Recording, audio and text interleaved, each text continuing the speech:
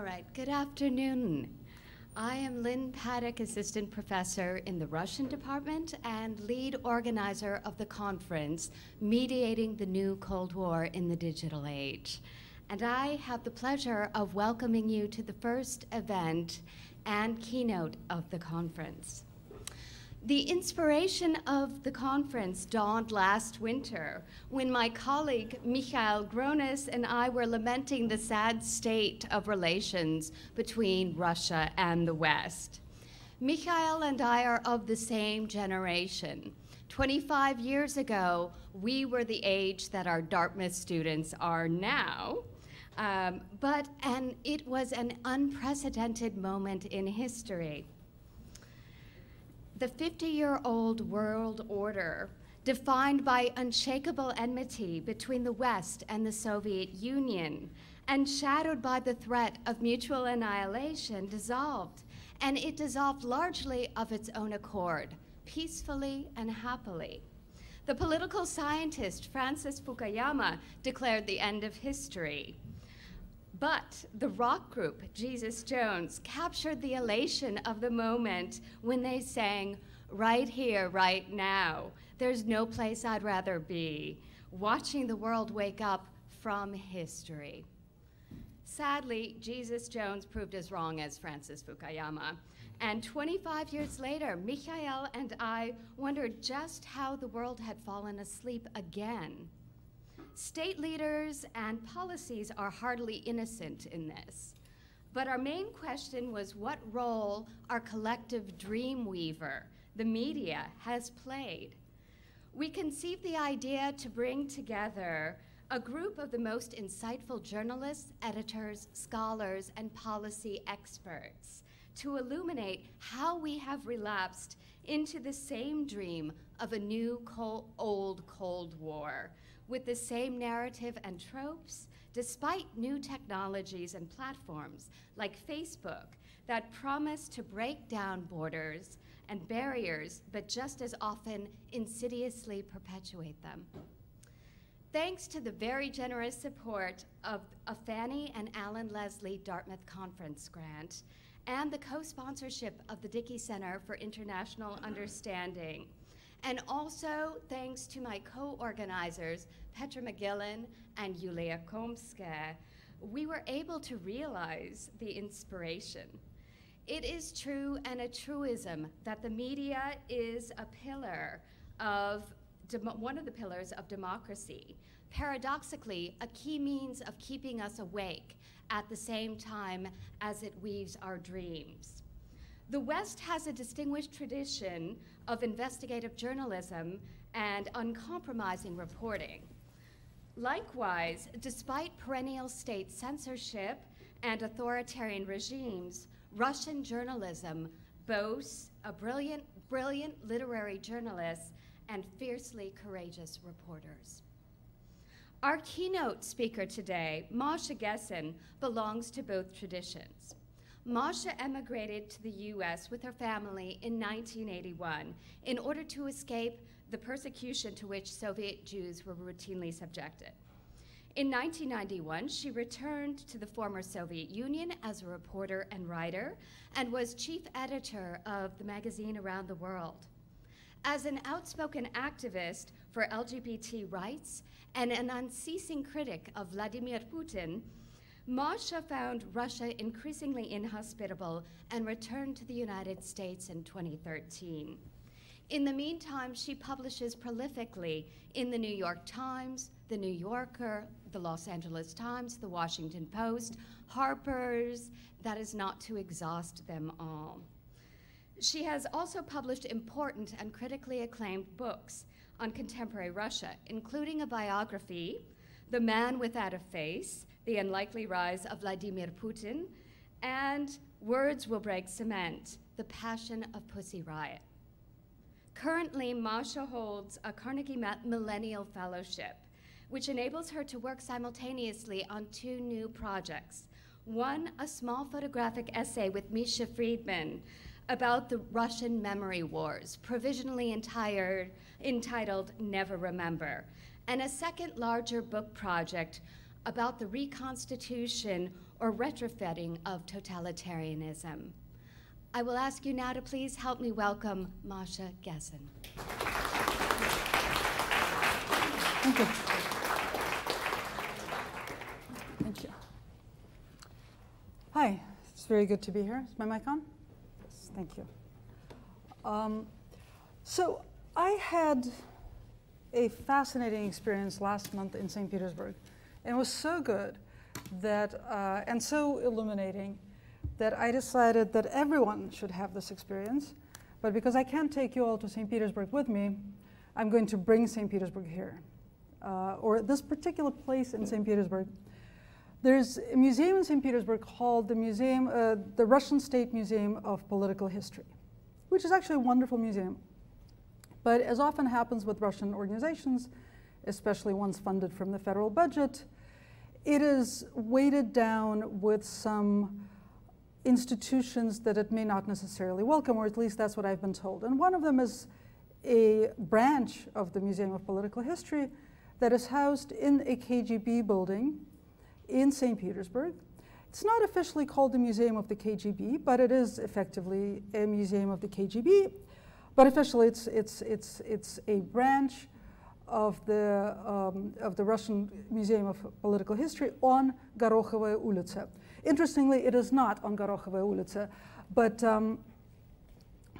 it is in a KGB building, and there's a tour there for high school students on the history of the KGB.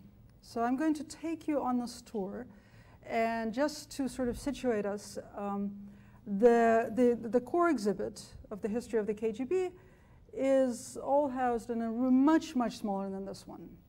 And it begins with a sort of short segment of wall, let's say from where the break in this wall is to the corner, right?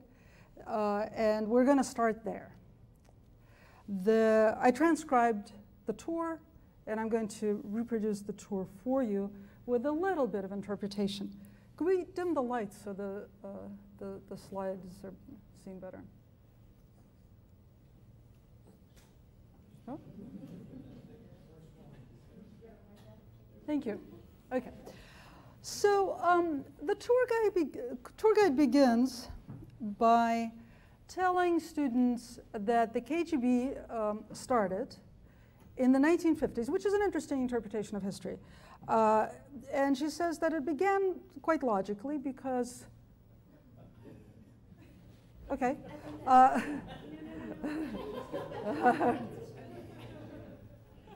Let there be. But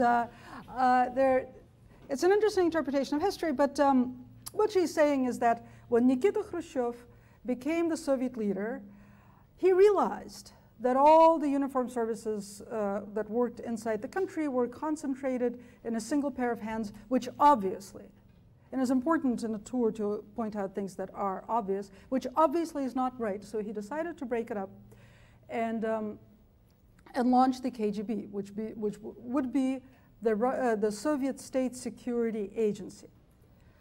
And he needed, obviously, someone he could trust to run the KGB, and that person was Ivan Serov.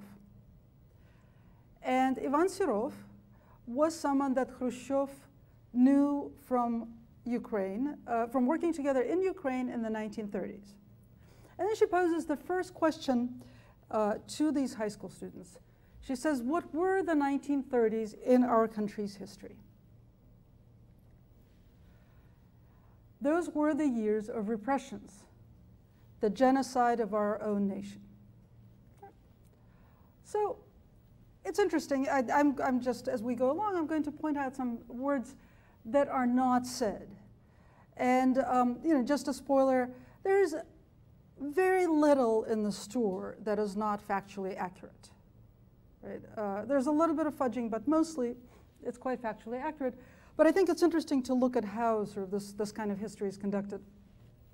So the word that is not said is terror. And that word will never be in this entire tour of the KGB Museum, because terror is, terror has an agent, right? There's someone who engages in terror. whereas repressions are things that just happen. Repressions are a little bit like a force of nature. At least that's the current narrative of what the repressions are. So Khrushchev worked with Serov in Ukraine in the 1930s, and these are people who played an integral part in the repressions. What she doesn't mention is that actually Serov didn't get to Ukraine until 1939. This is not a key part of Serov's career. Serov was the architect of the deportations of ethnic groups, of the Chechens being the largest, from the North Caucasus. He was one of the main, he was one of the generals who entered Berlin as part of the Soviet forces, and he was famous within the Soviet nomenclatura for not only have marauded more extravagantly than the rest of the brass, but for having gotten away with marauding, which wasn't the case for all of them. He was heavily involved in purges in Poland, and finally he was the curator of the Gulag in the 1940s and early 50s up until Stalin's death. But none of that is mentioned. What is mentioned is that both Serov and Khrushchev played a part in the repressions, these very abstract repressions. And when Serov came to lead the KGB, he started reforming it, getting rid of people who took part in the repressions. But he himself had blood on his hands. This is a key moment in the tour, because this is sort of an emotional high. She points out that there's something not quite smooth in this story, there's a message here, right? Everyone in the KGB, or lots of people in the KGB, took part in the repressions. He tried to clean out the people who were part of the repressions, but of course he had blood on his hands himself, and so did Khrushchev, who appointed him, right? So there's not going to be a clear story about what happened. We began with the question, what were the 1930s in the history of our country, but there's not going to be a clear story about that, because everyone was everything, right? And no one has a claim to a moral high ground, which is very, very important. So then we got to this corner, and now we have a wall of directorates of the KGB. Directorates 1 through 4. And these were the directorates that are in this exhibit represented by portraits of generals, medals that were given to these generals, a little bit of spy paraphernalia, not very much, personal possessions, gifts that they brought from abroad, just sort of this mishmash. She speeds through this, the directorates 1 through 4 very quickly, and then we come to the next question. Why was the KGB so widely disliked? Good question. And there's sort of a pause there, and we've gotten to that corner now. And that entire wall is directorate number 5. So that's when she asks, why was the KGB so widely disliked? Well, there was one aspect to KGB activities that wasn't so good.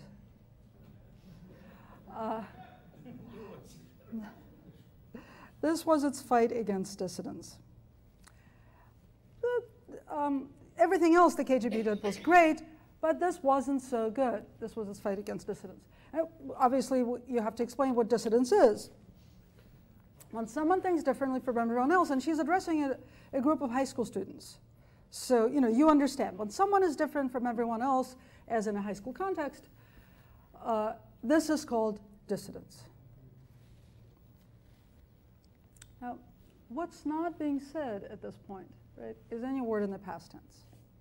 This is a normal situation, that everyone thinks the same way, and whoever doesn't think that way is called a dissident.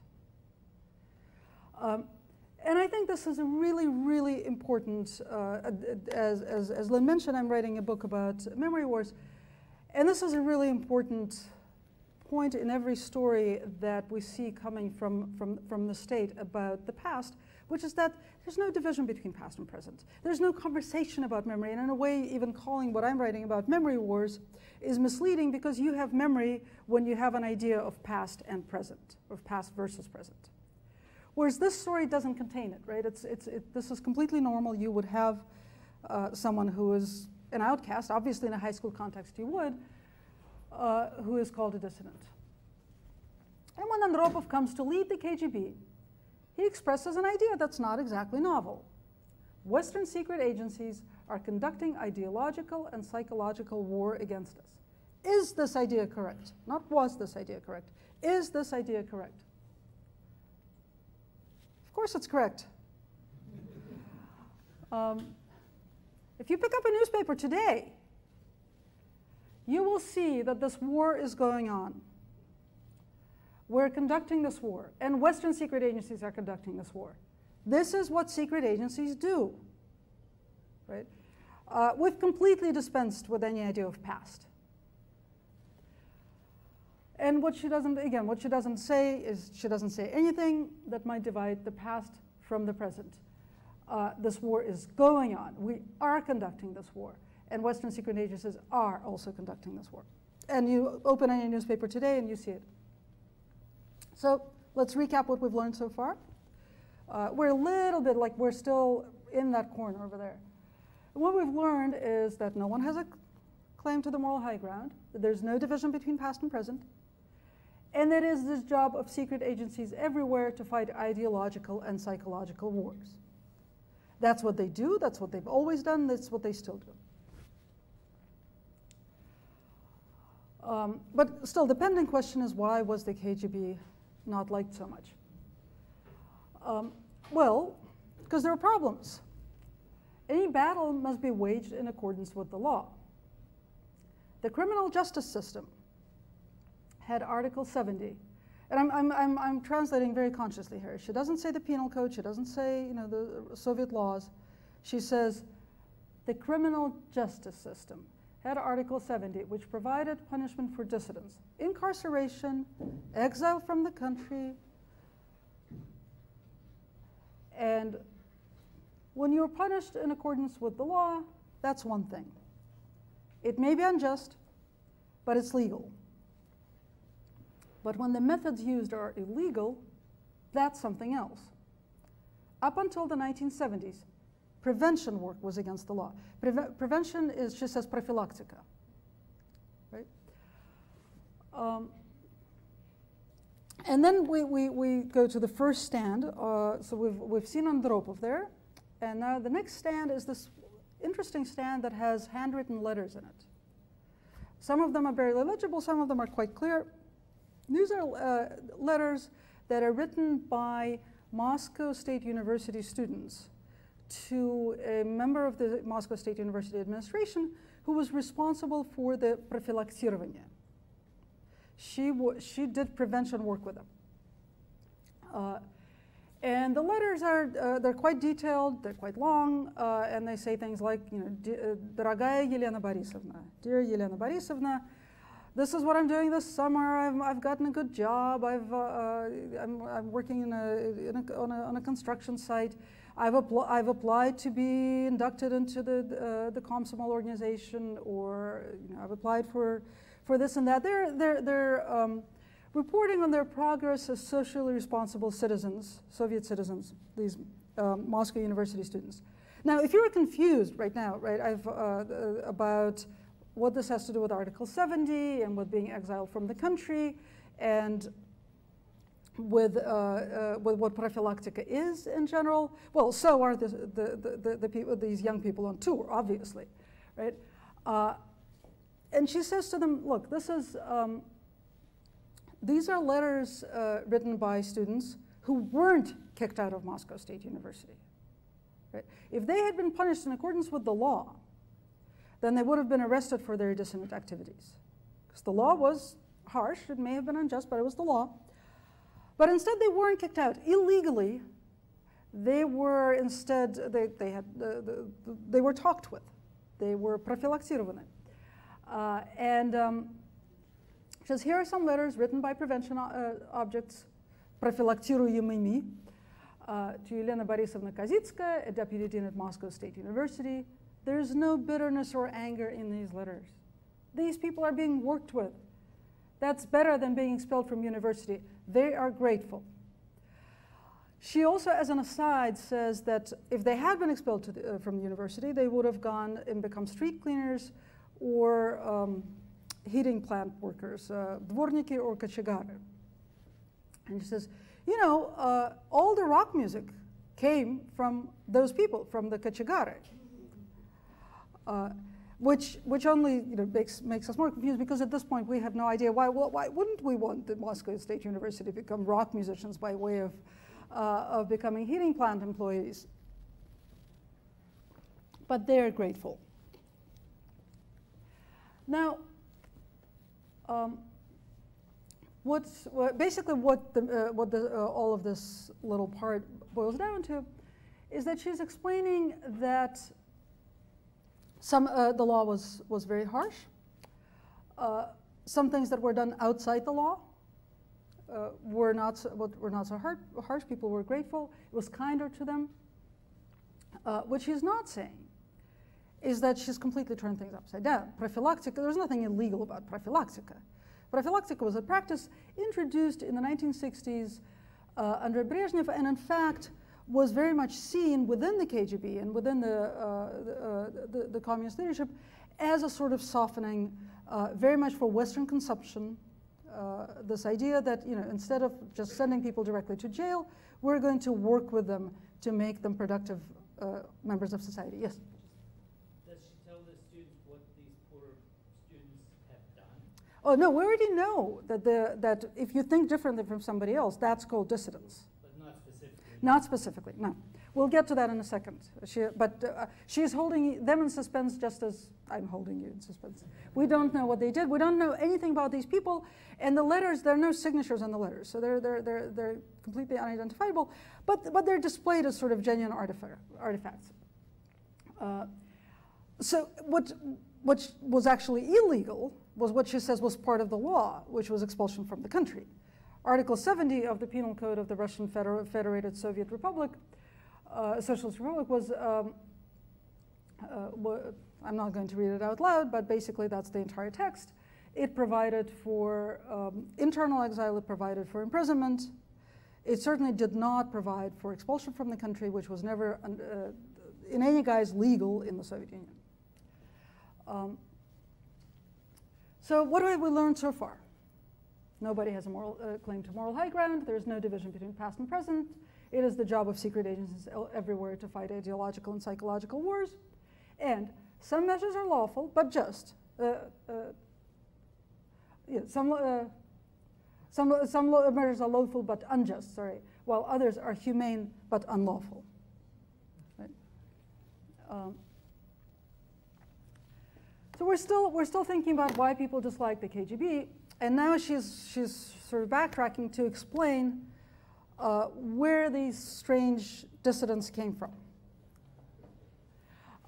So when the thaw began, people thought they would be reading Akhmatova and other banned poets. We're in St. Petersburg.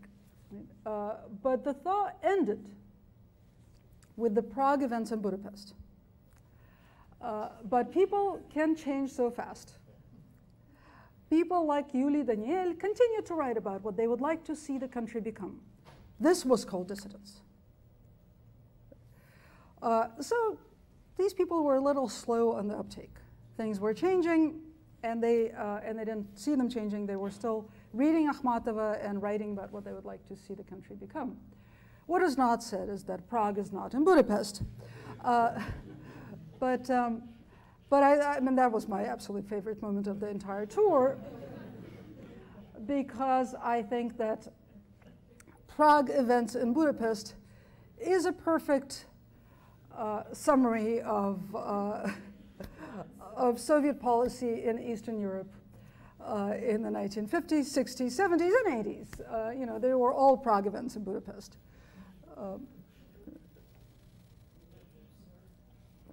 So just in case anybody is confused, Budapest in 1956, the Soviet Union brutally suppressed an uprising in Budapest, arresting hundreds of people, exiling 5,000 people, and in a tiny country of 9 million people, and basically imposing military rule. In 1968, Prague Spring happened.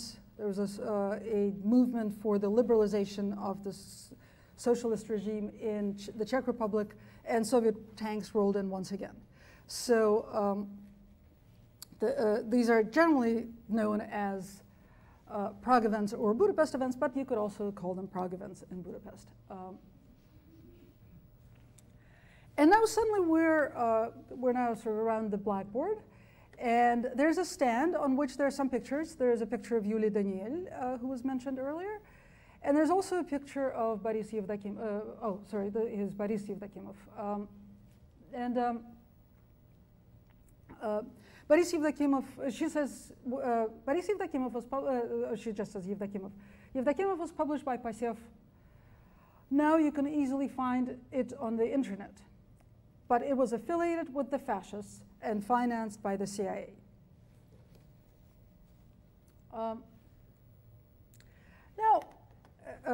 Pasyev was a journal that was published by Narodno-Trudovой Soyuz, the People's Labor Union, which was indeed an organization of Russian exiles that at the beginning of World War II thought it would be a really great idea if Hitler took over the Soviet Union, because then the Bolsheviks would be no more. After World War II, the CIA indeed was funding the publication of Pasyev. Now, what's not said is that the Nazi and CIA affiliations belong to two distinct historical periods. But of course, we have no historical periods, right? And except for when we started in the 30s, which were also the 50s. Everything keeps getting mushed together, Prague and Budapest, past and present, and the Nazis and the CIA. So he should have been charged with espionage in accordance with the law, obviously, right? If he wrote for Pasyev, which was funded by the fascists and the CIA at the same time, he was clearly a spy. But instead, he was confined to a psychiatric institution. We're still answering the question of why people didn't like the KGB so much. What's not said was that Yevdokimov was neither a spy nor insane. He should no more have been charged with espionage than placed in a psychiatric institution. It's also he spent a lot of time in different camps. He was incarcerated variously. His son was incarcerated. There's a long and tragic story of a man who spent his entire life waging battle against the Soviet regime. And of course, in the eyes of the regime, writing for Pasyev was far from his only breach, his only transgression. He was actually published in all the émigré publications, and he was published underground. He was a historian, and he wrote mostly in history. But boiling it down to Pasyev, the fascists, the CIA, espionage, and psychiatric institutions sort of encapsulates it in a nicely digestible way. So what have we learned so far? No moral high ground, no division between past and present, secret agencies everywhere the same, lawful, unjust, humane, unlawful, these things are really difficult to navigate. The dissidents were naive and sympathetic, slow, like Daniel, but also spied for the fascists, the CIA, and the internet.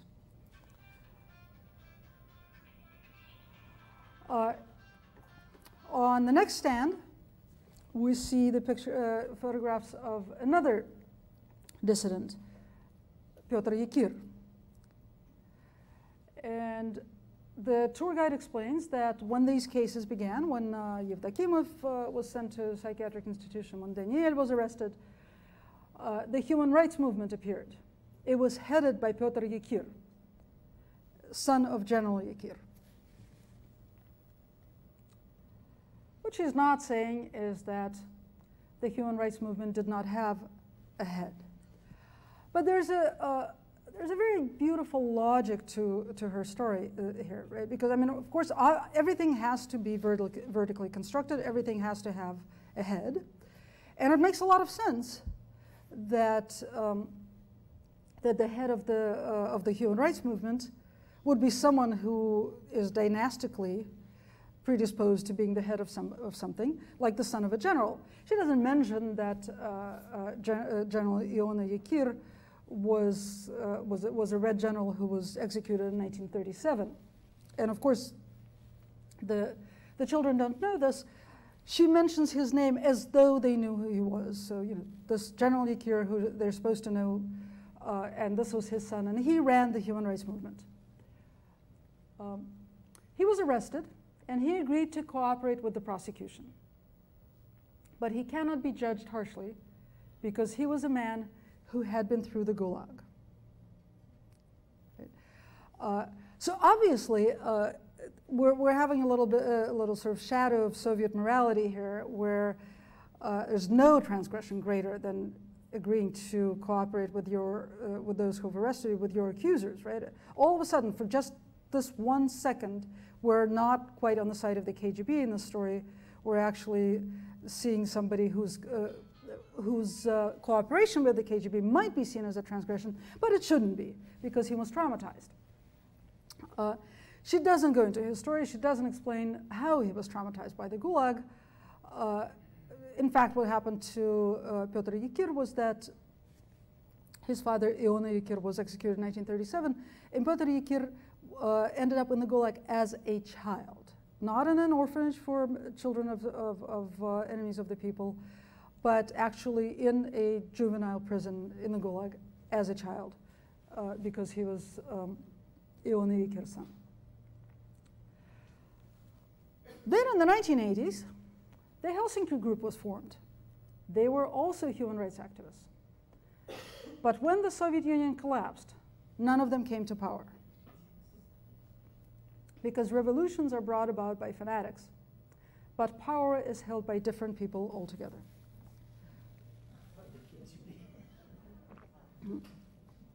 Well, power belongs with bureaucrats. In very much the same way that it makes sense to us that Pyotr Yakir, the son of a general, would be the head of the human rights movement. So would anybody who is the head of anything be somehow qualified for that position by an orderly activity and perhaps by dint of dissent, but certainly not by being transgressive, by not thinking like other people, right? This is obvious. She does not clarify her point, but she says it in a way that makes her point very clear.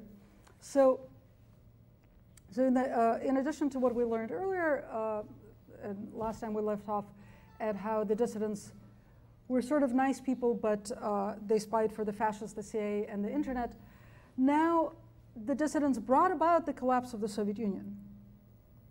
But they were crazy, they were fanatics. Right? And political power belongs with the bureaucrats. Вот за это не любили КГБ. So this was the reason the KGB was disliked. This entire time, for that whole wall, we have been trying to answer that question. And it is indeed a wall that is dedicated to Directorate Number 5. And what I think is interesting about this is that, sort of in terms of layout, in terms of proportion, there's something deeply true about this, right? Certainly the 5th Directorate, especially in the later part of the later decades of the KGB, was its main focus, and it is the most important thing to know about the KGB. So that it makes sense that the exhibit is set up that way, and this is the way. But this is the way it's narrated. So now we're coming to the end of the tour. There's also a freestanding part of the exhibit on terrorism. It's a bit of a separate story. But the tour guide runs through it, and she basically explains that terrorism began with the Palestinians hijacking planes, and then proceeded with the Soviet dissidents hijacking planes, which was exactly the same as the Palestinians hijacking planes. And so the KGB had to expend a lot of resources in Chechnya and in Ingushetia to fight terrorism. Chechnya and Ingushetia weren't even separate entities, never mind seen as hotbeds of terrorism in the historical period that she's talking about. But that's actually the way, that's not just the narration, that's the way the exhibit is set up. And the captions on the exhibits in this little stand mention Chechnya and Ingushetia. But now it's time to talk about sort of our conclusions. And there's just, can you name a single country that survives without a state security service? Right? Obviously, there were reasons to dislike the KGB, but can you name a single country like that? Well, I've been talking at you for half an hour, and you're still not saying anything.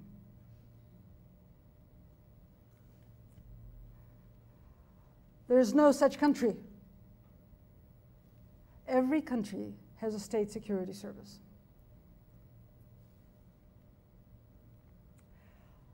What she doesn't say is that some countries don't have security services that persecute dissidents. So this is what we've learned. And I'm going to run through this again. So no one has a claim to moral high ground. There's no division between past and present. Prague is in Budapest. It is the job of secret agencies everywhere to fight ideological and psychological wars, even if they might sometimes be disliked by some people for it.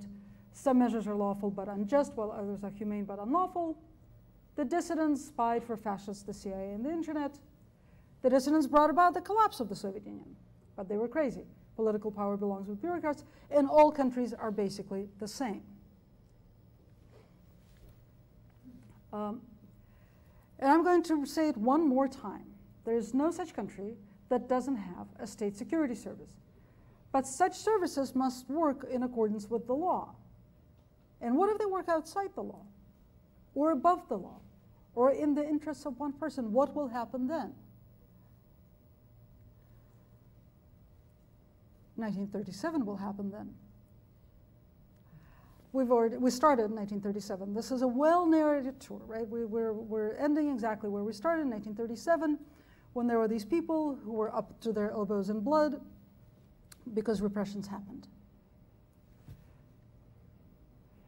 Now the security services work under parliamentary oversight. So in addition to everything else we've learned, we have learned that it is not 1937.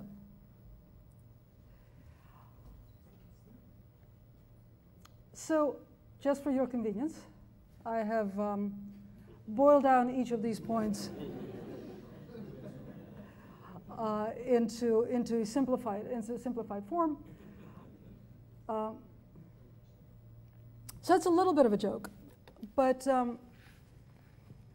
actually I think that the reason I decided to take you on this little tour is because I think that it's a wonderful example of, on the one hand, the cacophony and the mess that the narration of history is in Russia today, and not just history, right? The narration of Russia is in Russia today. And often there are two temptations when we interpret these kinds of texts. One temptation is to say that it's such a mess, that it's so cacophonous, in fact, that it can't possibly make any sense and it can't possibly be considered propaganda, because as propaganda it would be so ineffective, because what message is it really conveying? And I'm sure all of you have heard that particular criticism. There's another temptation, and that temptation, and this, we hear this especially when people talk about what is happening with memory, and with specific sites of memory. We hear people say a lot, well, Actually, what they're doing now is they're glorifying the Gulag, they're glorifying the secret services, and that's the opposite of the story that we were telling in the 90s. And that's not really accurate either. Right? The story that is being told is a mess, and it is cacophonous, but it is a mess that rests on a very specific worldview. And this worldview is consistent throughout the various stories that we're hearing out of Russia. You turn on television, you will basically hear the same worldview expressed. You will hear some variation of all of these points. Possibly the two most important ones of them are that the whole world is the same. There is no other place where, there's no place in the world that is in some way better than Russia. There's no place that is less rotten. There may be places that are better at pretending, but ultimately they all do exactly the same thing. This goes to the point of nobody having the claim to the moral high ground. Goes to the point of there's no such country that doesn't have a state security service.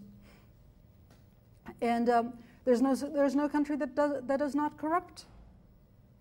I was actually, when I took a taxi from this museum to my next destination, I was treated to a radio program on how Russia has ranked among the least corrupt countries in the world. It was a really well-reported program with lots of experts talking about what corruption is and how corruption works. And it was beautiful. It was a beautiful example of what I'm talking about because none of the experts were really trying to make the case that Russia was not corrupt. The case that they were all making was that all countries are corrupt. And perhaps Russia was a little bit better at being corrupt, and that's how it ended up in as one of the least corrupt countries in this particular ranking. And of course, this being Russian radio, I never learned the source of this particular ranking. It was a great story. But you know, every country is like that. And if you're saying that elections are rigged, well, show me a country where elections aren't rigged. Show me a country in which the party in power doesn't have a vested interest in the outcome of the elections. Oh, you can't show me a country like that. Well, obviously then elections are rigged everywhere.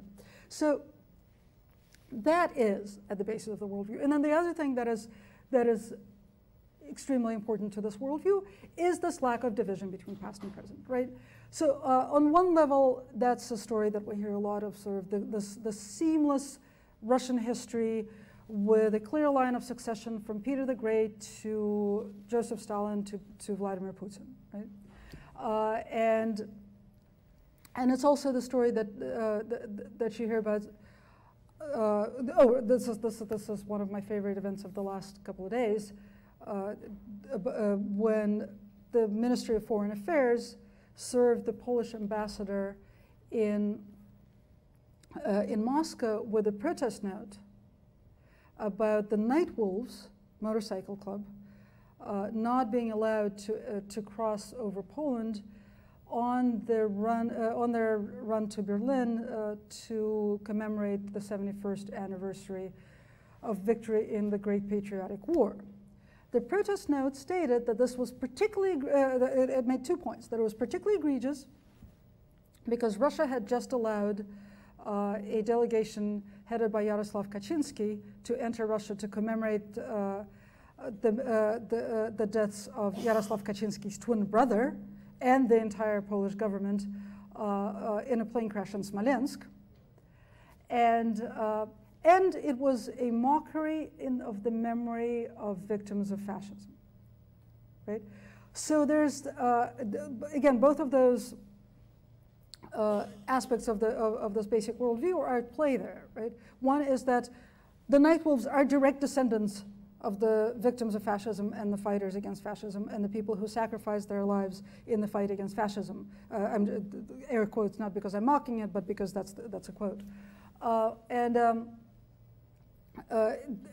you know, the difference between those people who died 75 years ago and the Polish government, which died in a plane crash 5 years ago, is non-existence because time doesn't exist, right? Time has been smooshed together.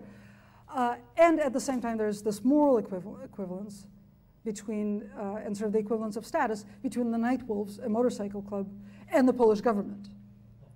And there's the moral equivalence between the grief that the Night Wolves feel for the victims of fascism and the grief that Jarosław Kaczyński feels for his twin brother.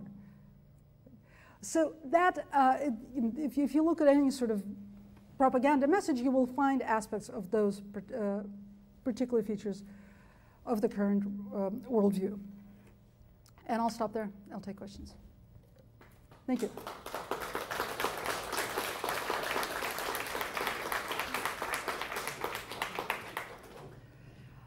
Yes. All right.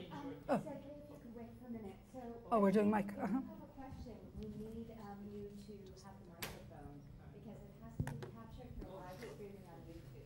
All right. So we have a microphone right over here. Drew will be walking around here. Then I think we can bring the lights back up. Yeah. Yeah. I think I'll be probably speaking for all of us. I hope I really enjoyed your presentation. Thank you. Terrific substance in delivery and that tour.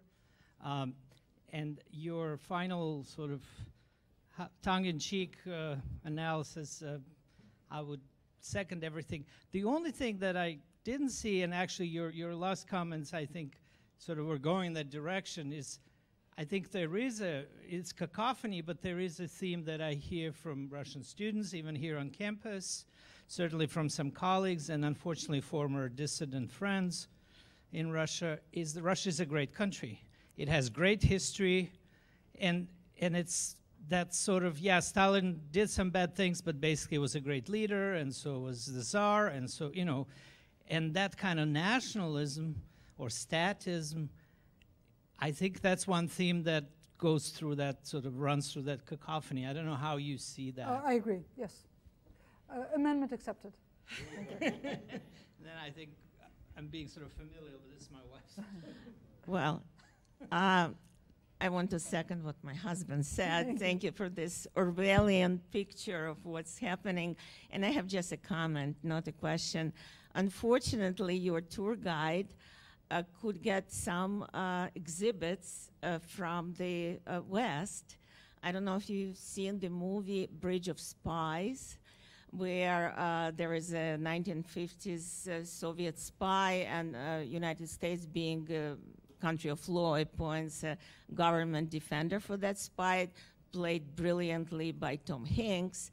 And this spy, the Soviet spy, is the most charming, intelligent, lovely man. And KGB people portrayed in the movie are, yeah, they're not that pleasant, but CIA folks are total morons.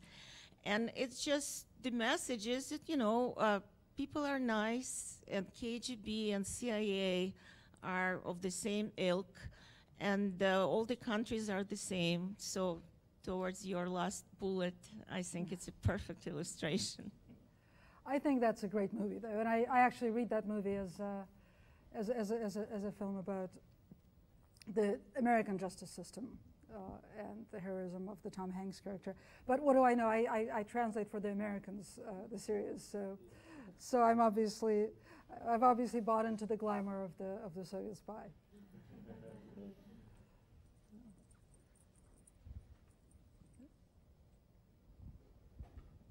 I think I certainly followed your tour of the wall and the vocabulary and the logic of the wall, and that was quite convincing.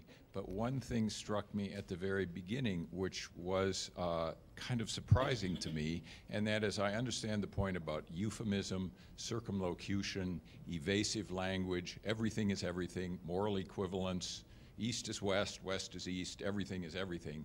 But the word there next to repression, which you said was the word of choice besides terrorism because of the Great Terror, and every Russian, I assume, knows that terror has more specific connotations than repression, but the word genocide, and maybe I don't understand what the Russian term for genocide would be, but that, of all words in history, has a certain specificity and universality in it, and you could say, well, the Holocaust genocide and the Armenian genocide, I guess this is a point of vocabulary and fact, but what is the word that is used for genocide in that particular passage? And would that bring out the associations and echoes with the students, high school students seeing that? That's a really interesting point. The word she used was genocid, so she said genocide. What I find interesting about that, and I wonder if it's a current addition to the tour, because she does something. Again, she sort of mashes up a lot of history there. She talks about Khrushchev and Serov working in Ukraine, and puts that together with the genocide of our own people. Right?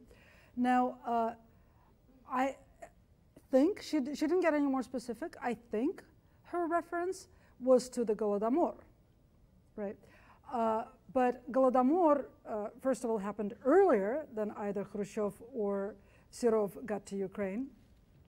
Second of all, it's pretty politically loaded at this point in 2016 to talk about genocide of our own people,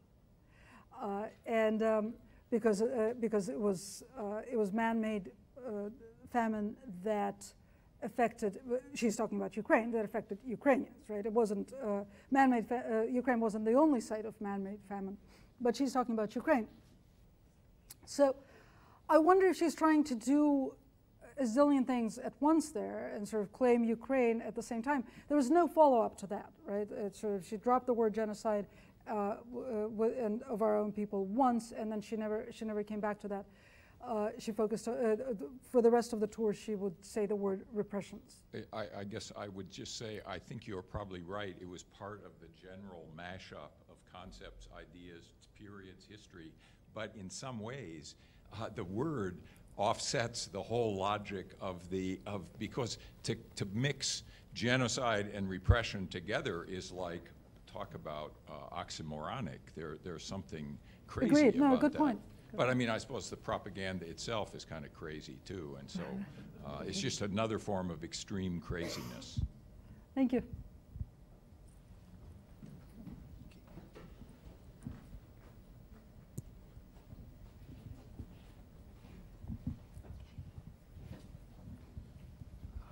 Hi, thank you for speaking here at Dartmouth. I was wondering if you could elaborate a bit on your idea of memory and time, because to me it seems like this force of nationalism in fact relies very much on some kind of memories, right? Whether it be Russian involvement in Syria, right? This idea of Russia as a great Christian power, or Crimea even recalling the memory of Russia or Crimea as being a Russian state. So how does memory play into this if at the same time the past is being distorted? Mm-hmm. Yeah, I'm saying that the word memory can be misused by me, right? Because I think that there are times to talk about memory, and especially historical memory, and there are times to talk about legacy and the process of inheritance. And I think a lot of what we're seeing is sort of claiming legacy, right? Claiming the status of heir, and absolutely refusing to engage in any memory work. Thank you for your presentation. I'm an international student from Russia, and I grew up in Russia. I went to high school in Russia, in Omsk. So it's a Siberian city, which is, I think, much more tolerant to the current government than the center of Russia, which you were describing. And as a Russian high school student from Omsk, I really have trouble imagining such a tour and such student responses. For example, you had this slide when everybody says correct, when the tour guide asks correct, and the students all say correct. Oh, no, they don't say anything. No, she says correct. Oh, the students are completely silent throughout the tour. So. Okay, I would still have a lot of trouble imagining this, or imagining that they didn't know what dissidence is, or just imagining, okay, if we are not talking about the students, let's talk about the teacher. Like all my teachers in high school, they were very much against the current system. And I think it's obvious because they get paid as much as a salesperson. So, and that's very frustrating for many of them. And when I see this story, you said it was a joke. I don't think it was funny, and I don't think it was informative either. And then my question to you is, why do you choose to present your ideas in such a way?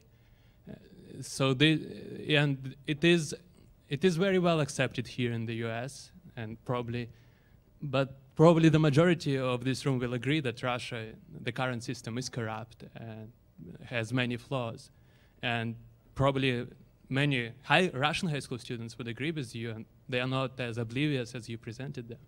But then when I see this story and when I see this presentation, I don't feel like I'm receptive to what you're saying, because the way you present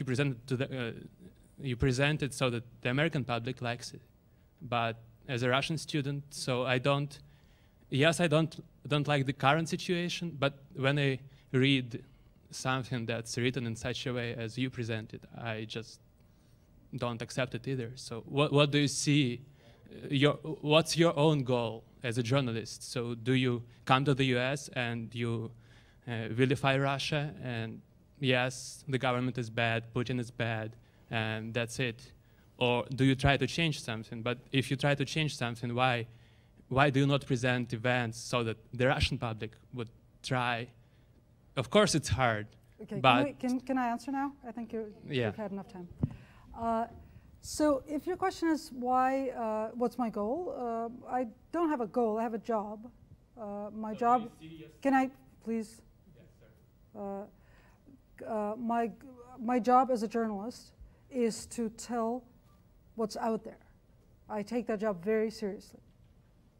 I take extreme care to transcribe what I see, what I hear, word for word. I take absolute exception to being accused of being inaccurate, which is what you're doing. This is an actual tour that I went on in an actual place in St. Petersburg 3 weeks ago. I transcribed the tour word for word and presented it here. I choose to present it in the way that I present it because I think it works and I think it is informative. Thank you. Hi, going back to the actual museum, which when you said basically how small it is the main people coming to the museum, would they be the high school students, like local students here go to the Monshar Museum of Science, or, obviously for very different purposes. So is this mainly guided tours, or is there a lot of in and out from everybody here? Basically, the aim of what is the market for this museum? Yeah, it's a small museum. There are a couple of other exhibits. There was one exhibit that was under construction. It was not part of the core exhibit. And there was a second room that was dedicated to the secret police during World War II, which is a totally discrete exhibit. This core exhibit, this tour was just the core exhibit. And my sense was that, yes, they don't get a lot of visitors, because when I came in and bought a single ticket, they told me that I could just leave my bag in the middle of the room, and it was very clear that, because there was a bench in the middle of the room, it's very clear to me that they didn't expect anybody to enter this room for the rest of the day. So it's not off the beaten path, but it's not one of the museums that you're very likely to just accidentally find and wander into. Okay, absolutely. I just wanted to respond to the young man, because some of us also grew up in Russia with different generations. So. Absolutely. I don't know if I'm going to be able to formulate my question well, and I could easily dig myself into a hole. But the thing is, I think our young student from Russia is capturing a reality that's true in pretty much any country, which is that people powerfully want to think that their country is basically okay. And I think it's very common for people to want that. And I think whenever your country does something that you think is not okay, it's often comforting to find out that, or to comfort yourself by thinking, well, all countries do this. So when we got caught spying on people, the standard response is, well, everybody spies on people. We're just being singled out because we're the United States of America, and people like to single us out. And when we tortured people, you know, everybody tortures people. And I'm not playing the equivalence game. All I'm doing is making the point that this line that you hear presented at this museum, that you then, I think, beautifully and accurately extend out to the whole world of how, you know, RT and everything, that plays on an incredibly powerful desire on the part of people. And so my question to you then is, what do you think the effect of it actually is? I mean, what difference does it really make? Since we know we have a wellspring of desire to think these things anyway, how much does it matter that in a society where, after all, people still can get on the internet and still can find out information, we're still not in China, Russia's still not there yet, how much of it, what's the delta, what difference does it make that so much official media is presenting this kind of story that you just described? Yeah.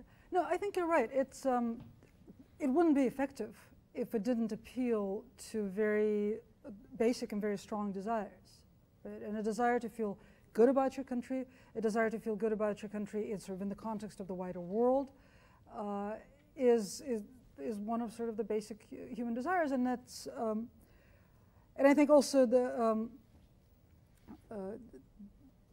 a couple of points I want to make about it. One is that we're still compensating for what happened in the early 90s, which was this feeling of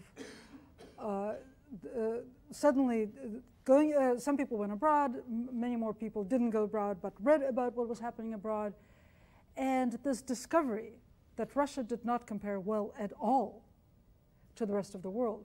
When this period when the words in the civilized world became a phrase that was used in just about every article as a point of comparison, meaning Russia was not the civilized world. And there was this feeling where for a while you would almost get the sense that people were reveling in the humiliation of it all. And I was recently reading a Hannah Arendt essay about visiting Germany for the first time in 1950 or 1951, and she describes that very same reveling in, I think she calls it impotence, you know, just we're helpless, we're awful, we're terrible, we are the defeated. And I think the rebound from that is still occurring. And it's very, very strong. And this message that Russia is a great country, and certainly no worse than any other country, plays very well into that desire. Right? Now, the other way that it works, and possibly this is much more important, is that, and again, to refer to Arendt, when she describes how a totalitarian ideology works, she talks about the fact that it doesn't have to be a very complicated ideology. In fact, it's usually a very primitive idea with a logical construction on top of it. But one thing that it absolutely has to be, it has to be insular and resistant to any arguments from the outside. And I think that's the main purpose that it serves now, is this idea that you can reject any argument, including one that you would find on the internet, by having closed yourself off in this bubble of equivalency. But every place is like that. Okay, so this happened and it's bad, but every place is like that. This is the ultimate the ultimate argument that rejects every other argument a priori, and that's why Russia doesn't have to shut down the internet to the same extent as China does, or I don't know if China has to, but anyway. But Russia can maintain this incredible sort of ideological and psychological unity in the presence of the internet, for this reason among others.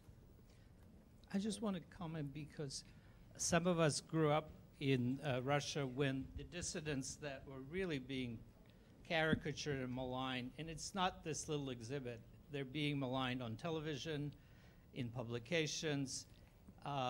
Obviously, Sakharov wasn't mentioned in that exhibit because he still has a stature. Right. And so to you, I would say, those of us who were children of dissidents or younger brothers of dissidents, and these were outstanding people. Yakir was not. He had some flaws, but they were brave people, wise people, and they were the consciousness of Russia.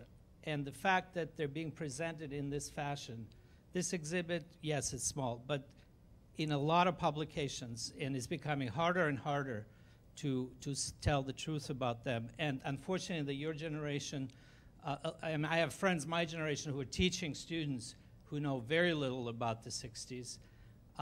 That hurts, because I knew them personally, and I knew what kind of people they were. And when they're being presented as these CIA stooges again, just like they were, you know, when I was growing up, it's like deja vu all over again. And I think that's the message I took out of your lecture. I mean, the exhibit was just the sort of the foil.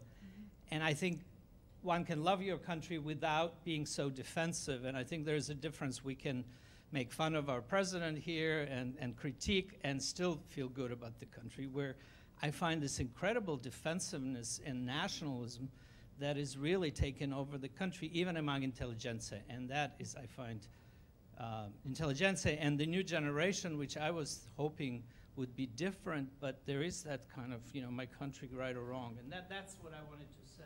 Yeah. Well, you know, I think there's also something else at play here, which is that we have come to the point, and there was a wonderful small essay by Alexandra Matil, I can't remember where it was, but if you just recently, is Putinism fascism? We have really come to the point where the question that needs to be answered, and this is true for the intelligentsia in Russia, the question that needs to be answered is Russia just like a bad country among many imperfect countries, or is it a particular phenomenon that marks it as sort of the ultimate horror of the 20th century? And that's a really hard thing to talk about, and it's a really hard thing hard idea to entertain, especially when you're living in the country. So my question is, I mean, it seems pretty clear to me that this woman, you know, didn't make up this message herself. She just sort of works here and tells the story, the narrative that she's been told. So how do you see this message sort of filtering down from, I don't know, maybe connected to Putin or sort of other higher-ups, and for what purpose? What are they trying to gain by presenting this message through even small things like this museum you talked about, where, you know, like you said it yourself, not really that many people go to? Yeah. Actually, I don't think it's, I think this is one of the great misconceptions about sort of the way Russia works, is that the Kremlin rules every message, and if something has appeared in a Russian newspaper, then it's definitely approved by the Kremlin or dictated by the Kremlin. That's not the case. In fact, I think this is a really important thing to understand about the way Russian society is functioning now, is that so much of this is spontaneous. So much of it is, I imagine that this woman has an education in history, or maybe she used to be a school teacher. I think that she has done some pretty conscientious research into what this exhibit is and who these people are. And she's tried to construct a story to the best of her understanding of what the story is and what it should be. Now, this idea of what the story should be is a way of her trying to respond to messages that she gets from television and to messages that she thinks she's getting from up above. And she wants to be a good tour guide and a good citizen and a good worker of this particular museum. And this is she's interpreting the signals that she is getting, and they come together in this in this tour. And I think that that's one of the scariest things about Russia, is sort of the uniformity with which these signals are being interpreted without excessive pressure from above. Yes, that's what that was almost my question. What else do you know about the woman? Something about her background, her age, her education, at least her age. It's and why does she make all these mistakes, which are sometimes really mistakes? Yeah. Late 40s, early 50s. I said at the beginning that in terms of facts, there are very few mistakes. I mean, there are very few factual misstatements in this in this tour. Most of it is interpretation, tone, mess, right? Really, I mean, the one big factual mistake is putting Prague in Budapest, which is just, poetry. So I think she's late 40s, early 50s, maybe mid 50s. She's in this low-paid job. I suspect, again, that she probably, she's either been a tour guide her whole life or she used to be a secondary school teacher. That's my take. I didn't ask her name and I didn't ask anything about her. For my purposes, it actually wasn't important. I was going to many different museums and many different memory sites and sort of trying to document the messages that I was getting there. It so happens I've talked to tour guides in other places who are putting across fairly similar messages. And in a lot of the smaller sites, it's one of the few sort of white-collar jobs you can get, and somebody who is often better educated than other people in the area, but less well-educated than we would hope. A lot of the time, again, it's former teachers. They get jobs at these at these memory sites. They have a vague idea of the fact that these memory sites are changing and the presentation of these sites is changing. Some of the most interesting conversations I had at Perm 36, which I don't know if people have heard about Perm 36, but it's a gulag. It's a unique site in many respects. It's a political prisoners camp that functioned up until 1988. And very soon after the collapse of the Soviet Union, it was saved from falling into total disrepair. Because of course, a lot of these gulag sites haven't been preserved because they were meant to be temporary. They were never permanent constructions, right? Structures. They were there for the temporary project that they were supposed to carry out. And then they would be allowed to fall into disrepair and basically disappear. So this was kept from disappearing. And there was a museum there run by local historians for more than 20 years. And then it was taken over by the state. And if you read about it, you will read that, oh, it's now being used to glorify the Gulag. And that's not true at all. It's exactly this kind of thing. It's just a total god-awful mess of equivalencies, right? But the people there, a lot of them were somehow involved with the previous incarnation of the museum. The actual tour guides left when the museum was taken over. Assistant tour guides. Volunteer tour guides who would come for the summer festivals when they had 15,000 people come and they needed short-term tour guides to just like take this one tour. They stepped in, so they're sort of the understudies, which I think is in a way the story of the country.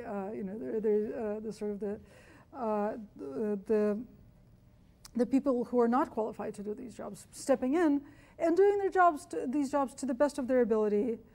Without having a lot of material to work with and without having a lot of direction. Thank you so much for, I think, very interesting presentation. And I just want to commend you for the job that you're doing, because your presentation cuts truly to the nature of the hybrid warfare, something that we're going to talk about tomorrow at the conference. Kind of when you are waging this information war, of course you have to do your job at home to kind of marshal the support. But it also cuts through to the nature of the Russian state today, and I think your reference to Alexander Motel's article in Newsweek, can we call Putin a fascist, basically, asks the question, if we do, can we then also say that Putin's arguments are understandable, right? Can we argue with such a person rationally? And that's exactly the kind of the big question here, because if the answer is no, then of course we cannot expect to understand all the reasons that we are going to be given tomorrow by Stephen Kahn, right, about kind of the Russia's feeling of being encircled and all of that. But the question is going forward and also looking at the implications of such an information bubble that is created in Russia. Is is there any way in to try and counteract, these developments when major TV channels, major news outlets are controlled by the state that presents this kind of image? Yeah, I think that this is. I'm glad you asked this question, and thank you for clarifying that Matil's article was in Newsweek. The U.S. government, now that it has caught on to the fact that Russia has this incredibly powerful and effective propaganda machine, is looking for ways to give away money to fund counter-propaganda, which I think is probably one of the most misguided projects ever invented. Because, again, the whole point of propaganda and what makes it effective is its insularity and its utter resistance to change. And this idea, that's utter resistance to challenge. This idea that if only people saw a more reasonable argument presented in an effective way, or maybe, as we often hear, presented with a little bit of entertainment, or hidden inside a piece of candy, then they would suddenly change their minds. I think it's horribly misguided. I don't have an answer for what to do, but I think this, and fortunately as a journalist, I'm only supposed to to say what not to do, and what's wrong. So I think this is terribly wrong. I think the whole idea of counter-propaganda is just very, very, very, very, very wrong and misguided, and another way to waste a whole lot of money and effort. Thank you very much again. As a historian, somebody who teaches not only Russian history, but who tries to explain to my students how history is portrayed, how the West today tries to portray Russian history and vice versa. What struck me the most, I think what was most fascinating is indeed the mess that her narrative was, and how it doesn't fit with some of what we tried to say about, this was certainly not a speech handed down by Putin. This was certainly not handed down probably even by superiors in the museum, just because it was so convoluted in so many different ways. And in contrast, I've shown the Ya Ruski Okkupant video, which is, fits our narrative about what their narrative is much easier. And this is more interesting, I think, in so many ways, just because on the one hand, it's trying to, it's a history of the KGB by, a museum of the KGB, and on the other hand, Serov had blood on his hands too, and 1937 is the heart of evil, and so all of that, I'm wrapping my head around it, but what struck me to ask us a more specific question, what struck me the most was something you mentioned at the very beginning, was the way that, as I understood it, they begin the history of the KGB in the 1950s, and it seems to be completely divorced, or at least there's this very purposeful effort to separate it from NKVD, GPU, Chekhov before it, that this is part of the narrative they're presenting. And is there anything in this museum about the history of the security apparatus before the KGB itself? Yeah, no, that's a great question. No, there isn't. And again, I think this is one of those places that actually point to this not being an expression of sort of higher will. Because of course, Putin very much sees himself as an heir of the Cheka, right? And there is this idea that there's this continuous history from the Cheka to the FSB. This particular museum decided that it was going to be a museum of the KGB. It probably only had exhibits that started in the 1950s. Maybe this building only became a KGB building in 1954. I would suspect the reason lies in something like that. So they begin the story in 1954 when KGB actually appeared, right? So that's, and they begin it with Serov.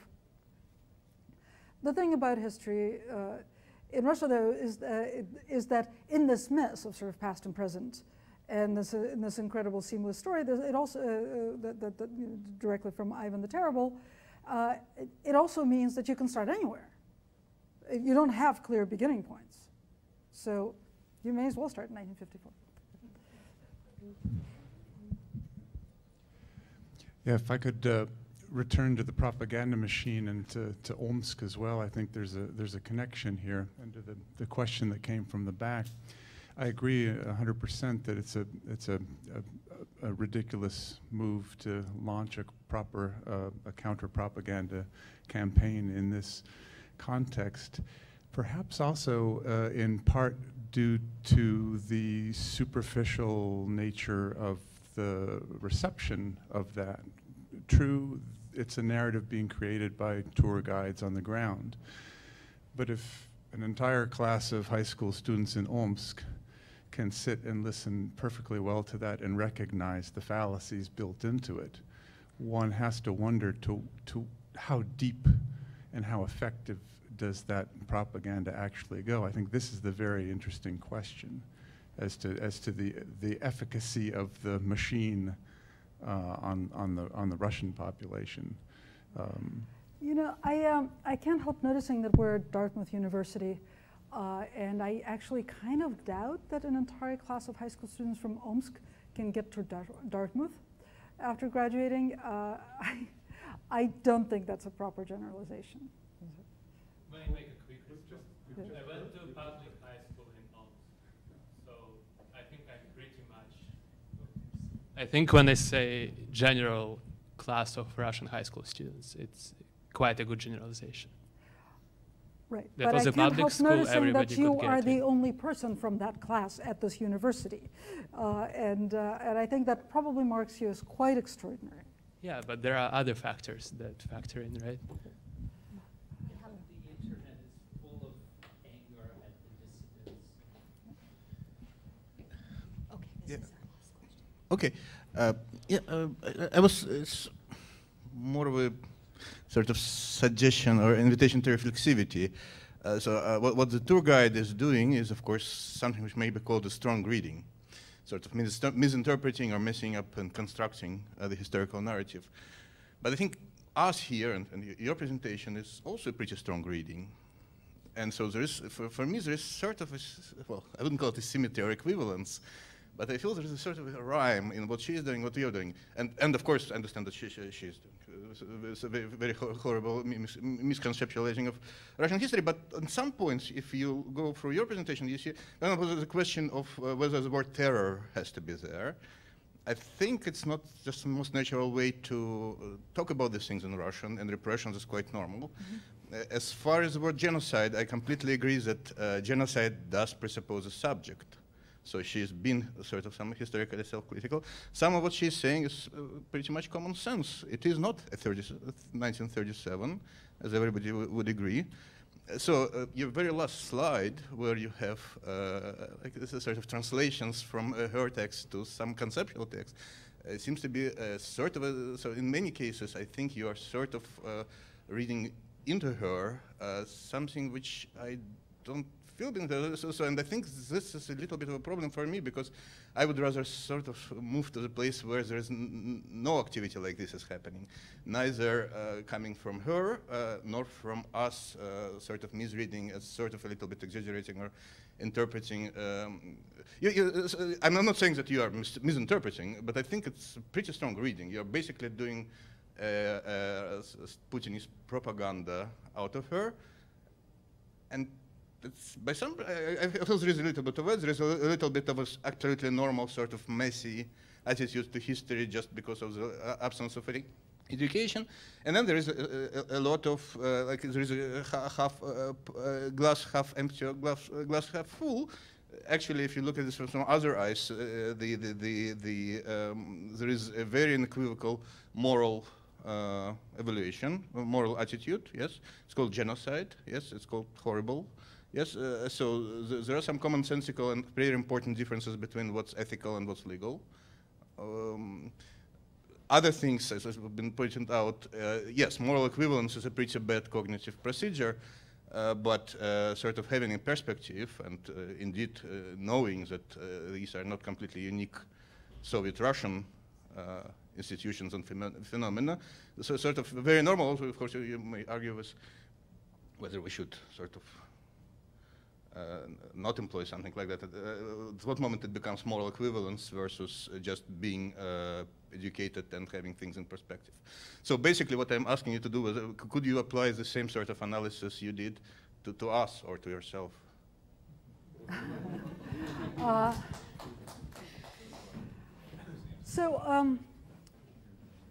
mean, I didn't catapult myself into this KGB museum in St. Petersburg without ever having visited another tour or having read and heard a lot about the work or the lack of work of memory in Russia over the last few years. Right? It's a part of my research. I've decided to use this because I think it's exemplary. Right? So that's why I reserve the right to this reading. The last slide was absolutely an exaggeration, but I'll get to that in a second. But now, getting back to the word terror, the reason I focused on the lack of the word terror is because that is an ongoing battle, and it's a battle that has been lost by Memorial, which is now seen as a spy and a foreign agent, and an agent of the Nazis, the CIA, and the internet, and there are some really fascinating ways in which the word terror has been rejected, including when another site that I visited just in April is the Sandarmokh. Sandarmokh was the first execution, the first site of a mass execution of the Great Terror. It's October 1937. It's unique in many respects. It's the first site. It's also extremely well documented because it was more than 1,000 people from Solovki who were sort of the prisoner elite. They have biographies, and they have, in many cases, or had at least 20 years ago, living relatives. It's also the first place where a memorial was placed in the 1990s. So I wrote about it in 1997 when that memorial was open, and I went back in April. And it's fascinating what's happened to it. It's now a huge, I don't know what to call it. It's a huge space of many, many, many spontaneous and not so spontaneous memorials.